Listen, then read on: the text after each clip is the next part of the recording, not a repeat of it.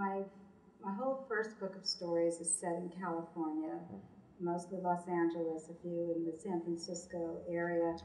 Um, Although I haven't lived in California for years, it is still very vivid to me. I loved it there. It was the most beautiful place, some of the most beautiful places I'd ever seen. Um, but what was confusing was that it was also a very frightening place in terms of earthquakes. So on one hand, beautiful beaches, um, beautiful countryside, beautiful weather, but then at any moment the earth could start shaking and everything would fall down. All the buildings were just literally falling down around you. And this is a story called San Francisco. Do you know what I think? I think it was the tremors. That's what must have done it. The way the floor rolled like bongo boards under our feet. Remember it was you and Daddy and me having lunch? I guess that's not an earthquake, you said. I guess you are shaking the table. That's when it must have happened. A watch on a dresser, a small thing like that, it must have been shaken right off onto the floor. And how would Mady know? Mady at the doctor's office? All those years on a psychiatrist's couch, and suddenly the couch is moving. Good God, she's on that couch when the big one hits. Mady didn't tell you, but you know what her doctor said when she sprang from the couch and said, "My God, was that an earthquake?" The doctor said this, "Did it feel like an earthquake to you?" I think we are agreed you have to look on the light side. So that's when I think it must have happened. Not that it matters to me. Mady is the one who wants to know. She thinks she has it coming, being the older daughter. Although where was the older daughter when it happened? Which daughter was it that found you? When Mady started asking about your watch, I felt I had to say it. I said, with the body barely cold. Mady said the body is not the person, that the essence is the person, and that the essence leaves the body behind it, along with the body's possessions. For example, its watch. Time flies, I said, like an arrow. Fruit flies, I said. Mady said, what? Fruit flies, I said again. Fruit flies like a banana. That's how easy it is to play a joke on Mady. Remember how easy? Now Mady thinks I took your watch. She thinks because I got there first, my first thought was to take it. Mady keeps asking, who took Mama's watch? She says, did you take Mama's watch?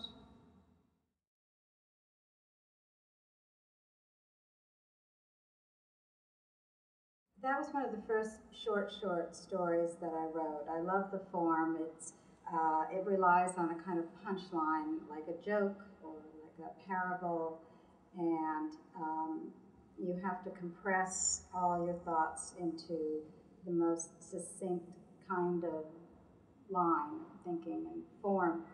And it just had to do with, I was thinking about what happens when somebody dies, what we keep of theirs in terms of spirit or actual possessions. And I was thinking about that subject when, in fact, there was a series of earthquakes, very severe ones in San Francisco, and I just sort of thought of what it might be for two sisters to find their mother dead, one of them finding their mother dead, and then to not be able to talk so much about the fact of that loss, but to focus on a lesser loss.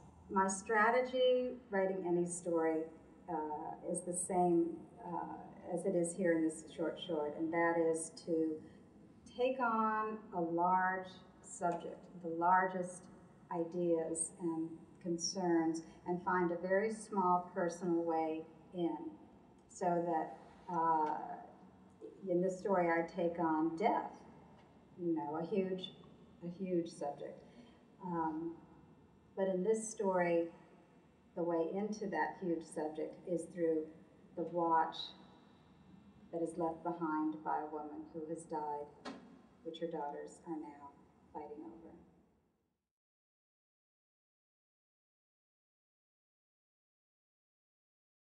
I was not a good student. I was not particularly good in English. I was not particularly good in composition. Yet I'm a writer, and this, I think, points to something relevant, which is that it's not about talent necessarily. Um, I think it has to do with will, with how badly you want to do a thing, and if you will do whatever is required to do it, if you will work harder than the next person because you want it more. That was my experience. You would not have picked me out of a lineup as the most likely to succeed at writing at all, but I wanted to do it more than a lot of other people, and so I toughed it out. But it is important, I think, to know that it's, no one ever told me when I was growing up or in school, gee, you're really good at this. Quite the contrary. So it's nice to know that that actually didn't make any difference at all.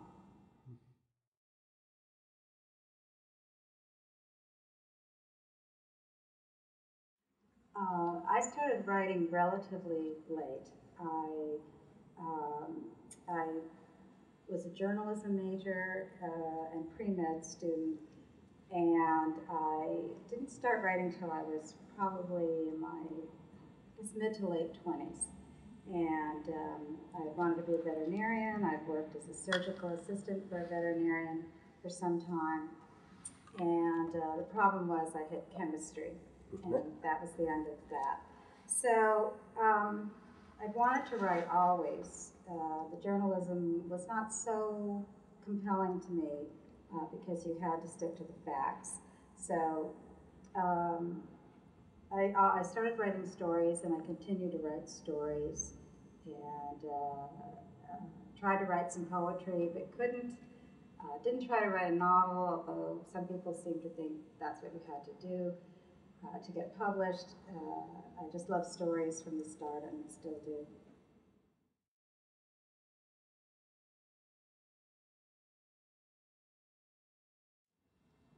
The first time I ever wrote a story, I knew when I started what the last line would be, and this has never changed for me. I always know the first line, of course, and the last line at the start of it. And this doesn't mean I know what comes between those two. That's the work of it. But I do always know where it is going. I seem to need to know it will end up here, in this, with this line, and it has never changed. That's never changed. It's just an odd thing. I don't think anyone else should feel that he or she needs to work that way, but it is the way I've had to work. And it's just a little mysterious thing that I don't even question. It just has to be there. The couple of times I tried to write a story where I did not know at the start what the last line would be, just wandered all over the place and fell off the page and didn't work. So, but I know that there are many things that can open a story, that can start a person working. For me, it's language.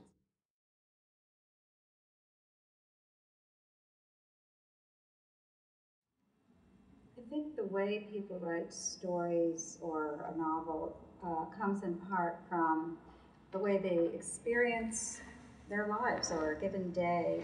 I see things in moments. I don't see big stretches of time with cause and effect. I see a moment when something shifts or something changes, and I think.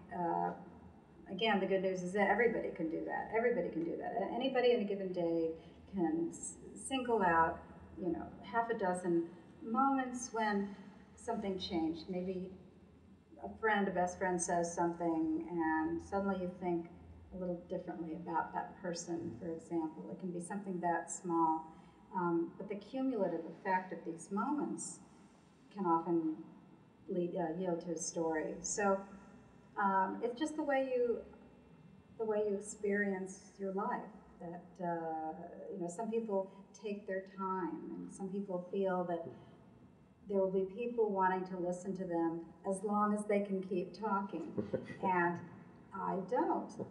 This is where the journalism, studying journalism, comes into play, because in newspaper reporting, you're taught that you have to start with the grabber to grab the reader's attention, and you have to hold it, and you're expecting them to stop reading the minute you give them a chance to stop. So there can be nothing extraneous. You have to stick to the facts, what happened, where, when, how, why, all of that. And that did carry over when I started to write fiction. So I don't assume that someone will listen to me indefinitely. I feel I have to get their attention with a really sharp opening sentence and work to keep it. And so that's why I think my stories are as compressed, as short as they are. And if anything, I want to write shorter, even shorter, not longer.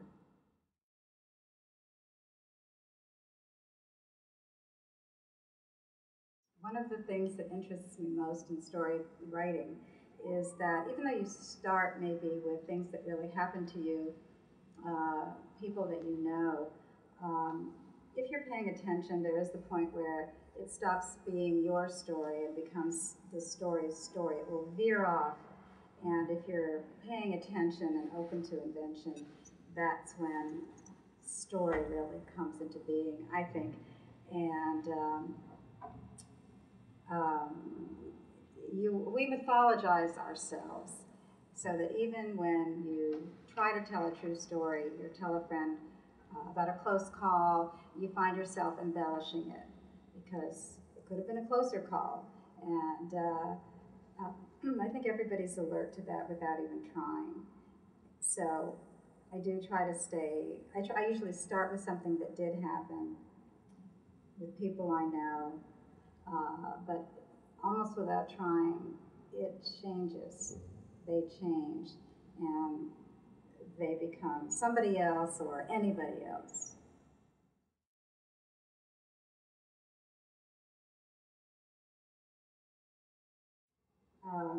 I think I look for and require a lot less formal story than many other readers. I find the what happened part of the story often the least important to me. I am much more interested in and alert to how the person is saying it.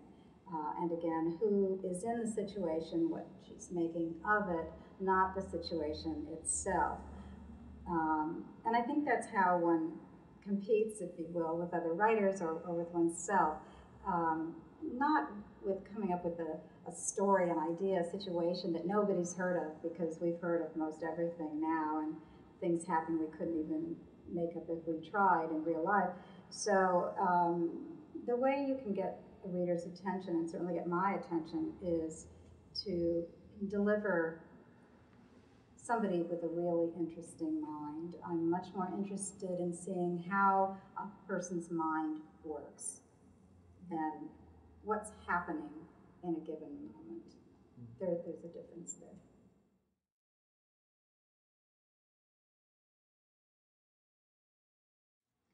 I think whichever way anyone works is valid. For me, it has meant each sentence has to be as good as it can be, as good as I can make it before I can move on to the next sentence, which means an excruciating pace. Pace isn't even the word. I'm such a slow writer, but so what? I don't like to see a bad sentence on the page. What if I left and was hit by a bus, and that's what people saw, and they wouldn't know I was trying to make it better. They would think that was the best I could do. So I don't know, it's a silly, but I envy the people who can write a draft, write a version straight through the end and then go fine tune and fix it.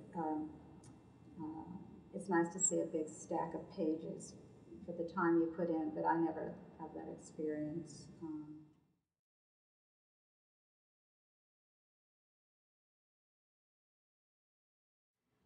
My earliest memory of reading fiction is taking, I think, The Secret Garden into a fort that I had built in the family's home in Denver. It was a basement fort next to a crawl space. I wouldn't go in the crawl space because there were spiders in there, but I remember taking couch cushions off the couch and using sheets and building a fort. And I could just stay there for hours and hours.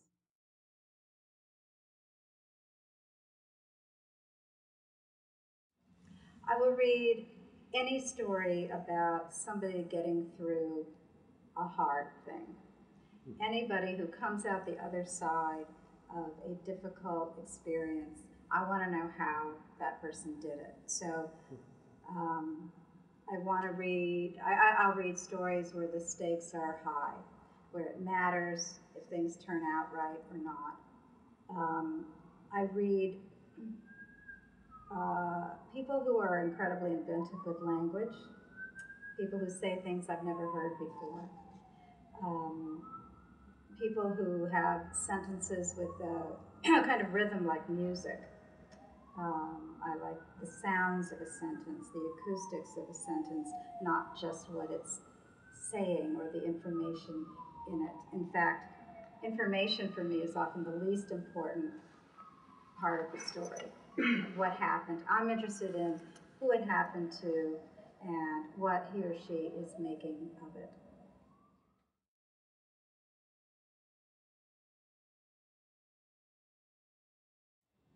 I think everybody needs help, needs clues as to how to manage on a given day in the face of current events, which can hardly be more threatening. So I don't mean this as a kind of self-help. It's nothing like that, not what I'm looking for. But people want to know how you do it, how you do it. How do you get what you want? What do you want, and how do you get it? Where are you most yourself? I think people are interested in knowing people very deeply, going deeper, uncovering harder truths than most people are willing to say. I think that's endlessly interesting and even crucial.